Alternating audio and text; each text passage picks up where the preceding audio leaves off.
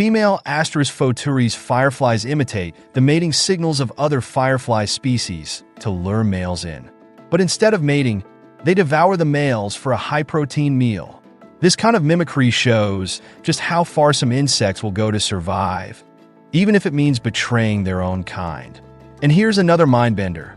The Bombardier Beetle doesn't need trickery or mind control to survive. It uses chemistry.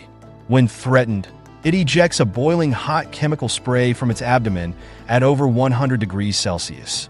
What's impressive is how the beetle controls the reaction, mixing hydrogen peroxide and hydroquinone inside its body to produce this defensive explosion. It's a miniature chemistry lab on legs.